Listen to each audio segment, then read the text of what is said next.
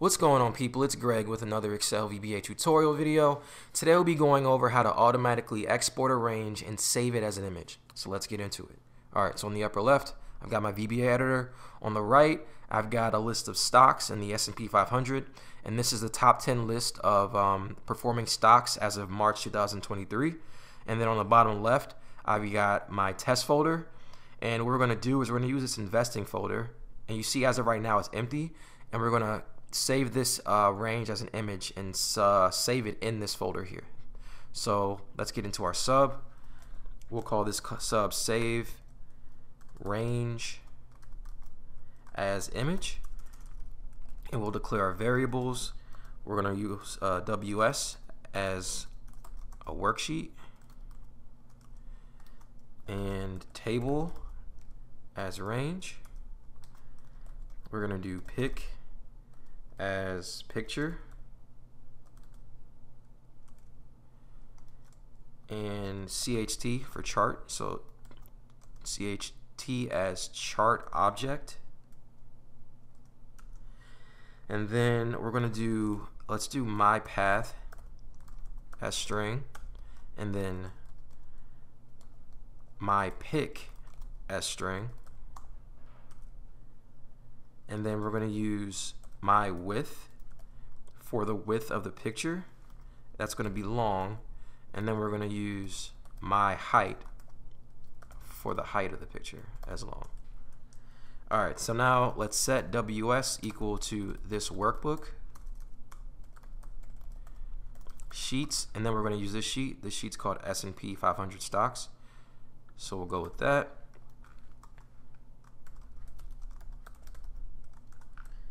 And then, okay, I'm missing a quotation there. And then we're going to set table equal to ws, so this sheet, and the range we want to use is from A1 to C11. So do A1, C11. All right, let's keep going. So my path is going to be equal to this file path here. So let's right click, copy address as text, and then I can paste it in here. And let's add a backslash. And then myPic is going to be the actual name of the picture. So let's go with stock performance.jpg. Spelled that wrong. Alright. And now with our table that we set up here, so this table here, we're going to copy it, so copy picture, and then xlScreen, xlPicture, and then we're going to set myWidth equal to table.Width, so the original width of the image. And then myHeight will be the original height of the image. So we're going to do table.Height. Alright, so let's keep going. Now we want to set CHT equal to ws.ChartObjects. And we want to add, and we're going to do left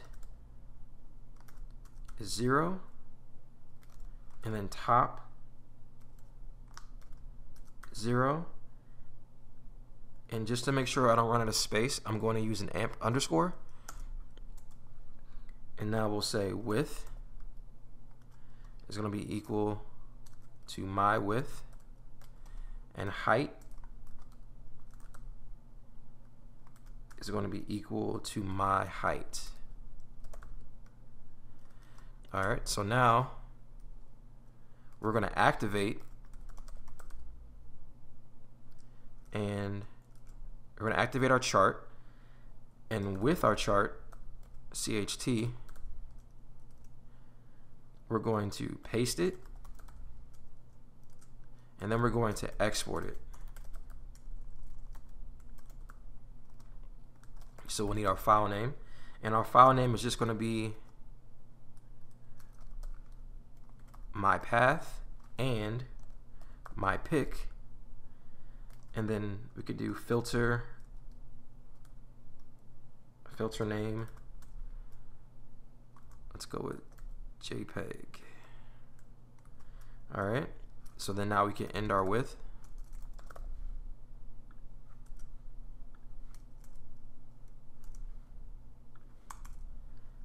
And then we're going to want to delete the chart after we're done.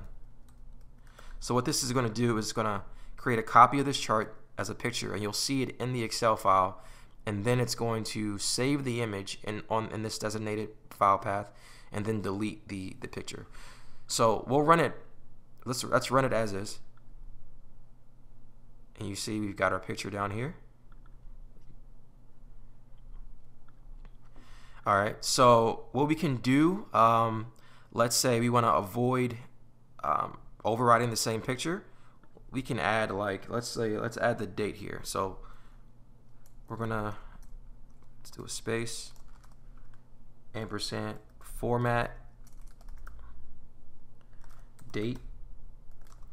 Let's do month, month, day, day, year, year. And then let's keep going. So say you want to save more than 2 different pictures in the same day. We'll do ampersand, and then we'll have a space, and then we'll use an ampersand and an underscore to continue on to the next line. And then let's add a random number. So we'll use the worksheet function RandBetween, and let's pick a random number between 1,000 and 9,999. And then we're going to use another ampersand, and we're going to have our extension. So let's do a PNG this time, and then change this to PNG.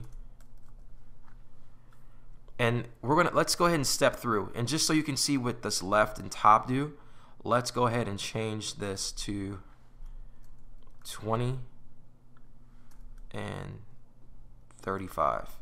So let's step through, and in order to step through your code, you want to hit F8, and you see here it's step into F8. So we're going to just click F8.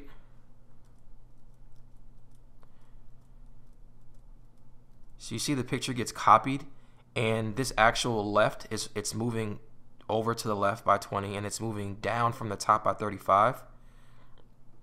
So let's continue, and now we see our chart, and then it gets saved. And then what we're going to do with this chart that's here is we're going to delete it. So that's how the code works. It just happens so fast you really don't even see anything. So if we were to leave this as 0, 0 and step through,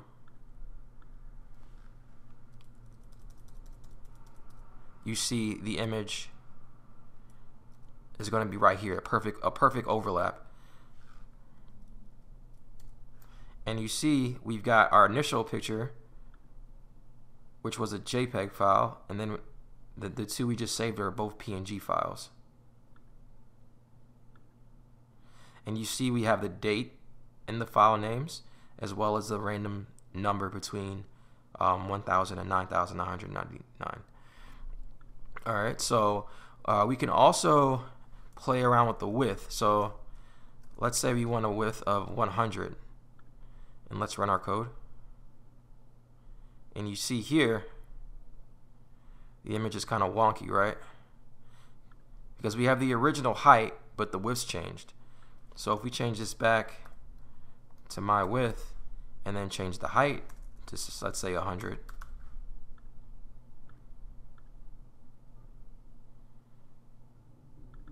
now we've got a wider image here. But yeah, that's all I have for today. Thank you so much for watching. Make sure to like, comment, subscribe. Have a good one.